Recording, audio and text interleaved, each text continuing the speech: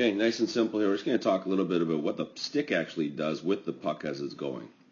I'm going to pick up the pace here a little bit, move a little bit forward. There's the stick sliding until it hits a spot that's perpendicular to the ground here, right? And at that point, that's when it's going to start to spin, right? So there's your complete motion.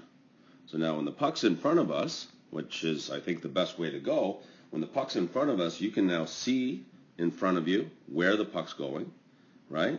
You can load up the stick, drop the hand so the goalie doesn't see what's happening, and then you just rotate the stick away from you.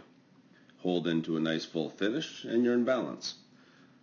So here we go. We're going to clear that out, and we're going to keep going, and now we're going to go to what it looks like from behind.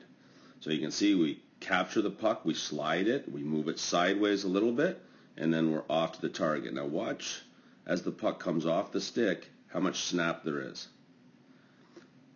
It's when the puck comes off the stick that the stick goes the fastest, right? When the puck comes off the stick, it kicks.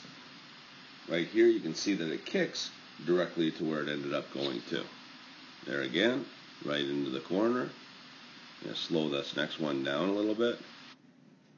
Boom, stick pointed right to the target, and off we go.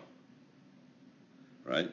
Quickness and deception is the key to scoring goals. Having control of your shot makes things a lot easier. So you're going to pull the puck to you, let your hand slide, take a step, let it go forward, hold your finish. Pull in, slide, let it go, hold your finish, always in balance. So if I were shooting on the driveway, this is kind of the things I'd be working on.